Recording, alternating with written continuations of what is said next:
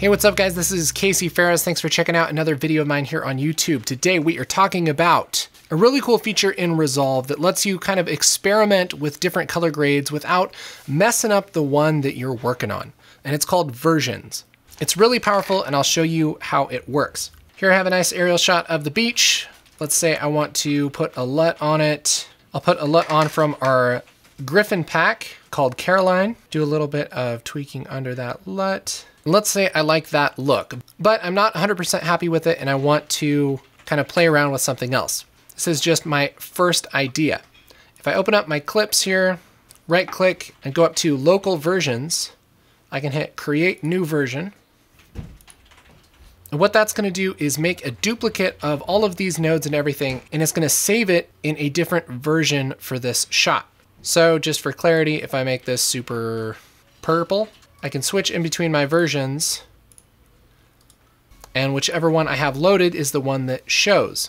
This is really great if you have a couple ideas for a look, or if you want to give somebody some options for stylizing a piece. So I'm going to reset this one.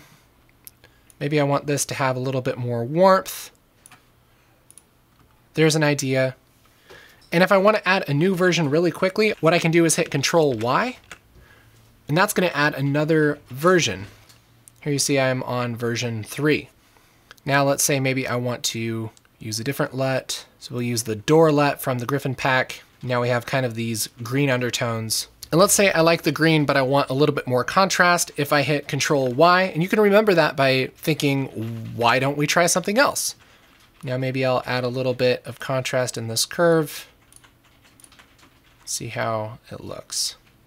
And I can move really quickly between my versions by hitting Control N or Control B. So I can just hit N and it will load the different versions, and I can quickly figure out which one I like the best. I think I like this one the best. And you can even right click and go into your menu here and rename your versions. So this is green with contrast. Version 1 I'll call standard. You can even name them fun things like the baby's diaper or Uncle Wally. And then if I hit N, it will tell me green with contrast is loaded, standard is loaded, the baby's diaper is loaded, Uncle Wally is loaded. And you know, you can kind of keep things light during your color sesh.